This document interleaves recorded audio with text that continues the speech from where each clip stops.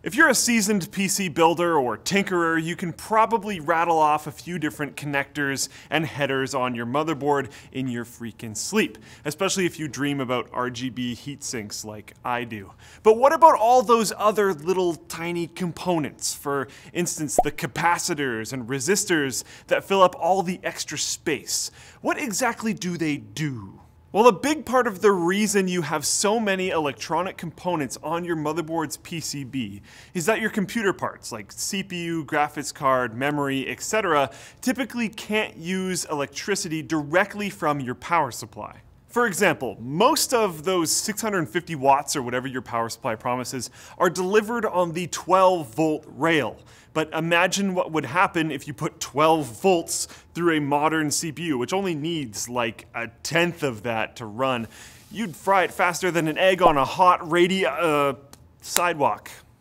So because everything in your PC needs a very specific amount of power, your board has lots of capacitors on it. Those are the cylindrical looking things that poke out of your motherboard like little tiny water towers in a little miniature city. They even serve a somewhat similar function to the aforementioned water towers. They store energy, then release it in a controlled fashion.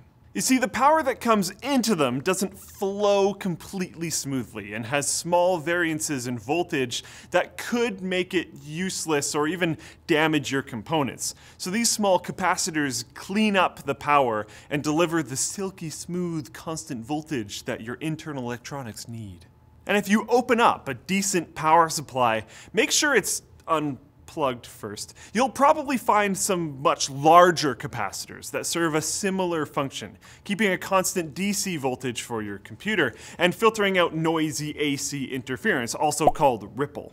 But although capacitors help to clean up the power, resistors do much of the heavy lifting when it comes to controlling what voltages your components actually get. As you can probably guess, a resistor resists the flow of current, ensuring that your components won't get so much power that they'll be damaged. Although many hobbyists who have worked with simple circuits might be familiar with resistors that look like this, with colored bands that indicate strength measured in ohms, most resistors on modern motherboards are more understated in appearance, looking like little black and silver rectangles.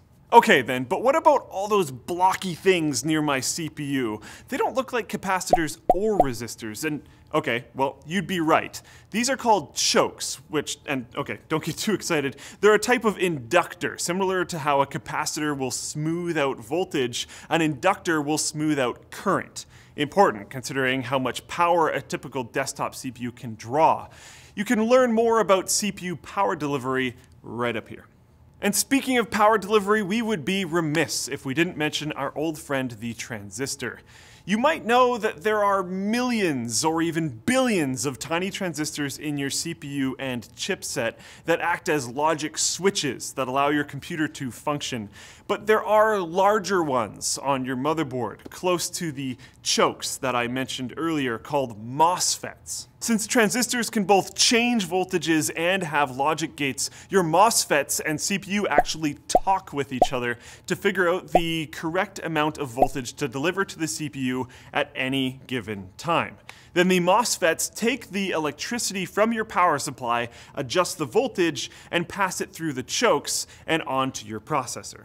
So obviously, the engineering that goes into making all of these parts work together properly is quite complex. But hopefully, now you have a better idea of why all those random bits on your motherboard are even there. And if not, you could always just buy one of those newfangled boards with the nice looking shroud and RGB lights and forget everything that I just said. It's not like you'll hurt John's feelings or anything. You will a lot, actually, but it's okay. Squarespace is the simple, powerful, and beautiful way to make a website today. And they have 24/7 live chat and email support. It's only $12 a month, and if you sign up for a year, you get a free domain. Squarespace has responsive design so that your website looks great on any device that you view it on. They have commerce modules so you can sell things through your website, and they even have a cover page function. It's a feature that allows you to set up a beautiful one-page online presence in just minutes. They also have new HTTP 2 support for faster speeds on all Squarespace websites. You can start a trial with no credit card required and start building your website today. When you decide to do that, go to Squarespace and enter offer code TechQuickie to get 10% off your first purchase.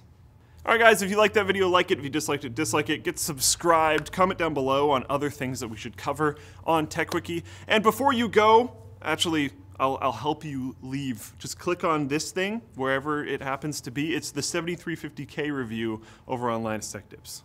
Bye.